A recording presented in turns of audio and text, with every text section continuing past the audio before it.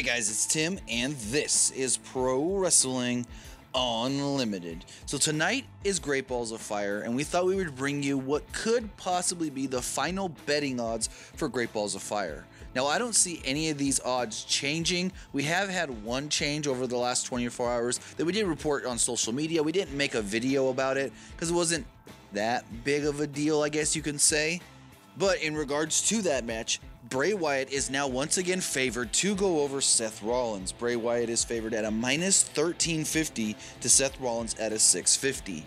Now I know you're going to ask, sometimes you do fraction odds, sometimes you do plus and minus odds. What's the difference? There really isn't a difference. It all depends on the website that is doing the odds.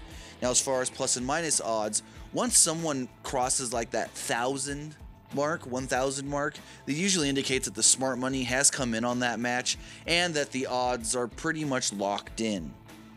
I do want to say that there are no odds for some weird reason for Tozawa versus Neville.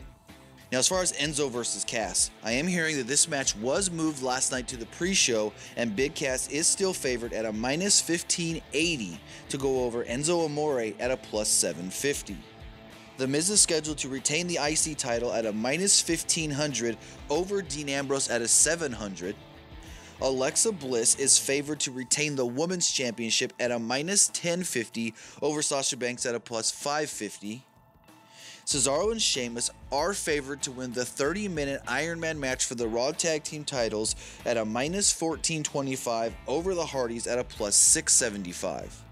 In the ambulance match, Braun Strowman is favored at a minus 1350 to go over Roman Reigns at a plus 650. And in the main event, the Universal title match, Brock Lesnar is favored at a minus 2000 to successfully defend his title against Samoa Joe at a plus 1000.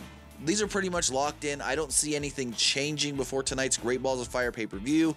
But if there is any late breaking news before the pay-per-view starts, or maybe even during, we'll have it for you right here on Pro Wrestling Unlimited.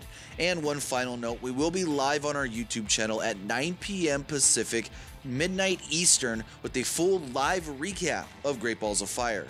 But that's going to do it for this edition of Pro Wrestling Unlimited. Remember to comment below, like and share this video, like us on Facebook, Instagram, and Twitter, and subscribe here on YouTube.